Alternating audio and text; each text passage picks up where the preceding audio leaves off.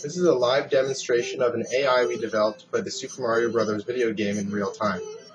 We're using an Altera DE2 development board FPGA platform, or field programmable gate array, to look at the video information in real time coming from the NES over a non-standard 240p NTSC signal. Because it's non-standard, we see the scrolling effect that's shown in this video.